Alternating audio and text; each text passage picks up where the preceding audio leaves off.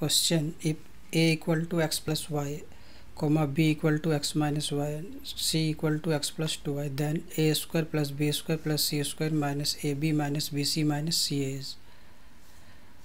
तो इसमें हमें फाइंड करना है ए square plus B square plus C square minus A B minus B C minus सी के value.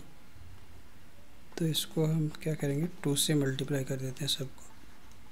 2a square 2b square plus 2c square minus 2ab minus 2bc minus 2ca।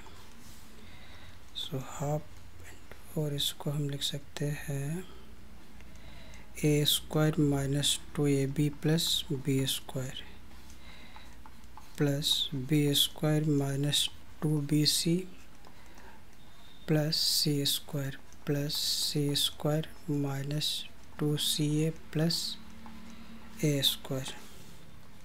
So equal to half, और ये होगा ए minus B whole square plus B minus सी whole square plus सी minus ए whole square.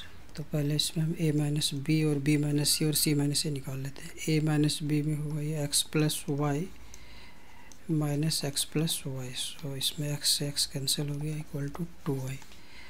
उसी तरह से b minus सी निकालेंगे तो ये x minus Y minus x minus 2y। सो x से x कैंसिल हो गया, इक्वल टू माइनस 3y। और c माइनस ए निकालेंगे तो ये होगा x plus 2y minus x minus Y. सो x से x cancel, equal to y। तो सो इज इक्वल टू, अब यहाँ पे हम वैल्यू पुट कर देते हैं। तो ये होगा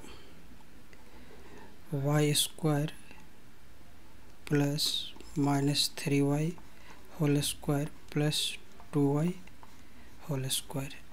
so equal to 1/2 y square plus 9y square plus 4y square. So equal to 1/2 14y square. So equal to 7y square answer.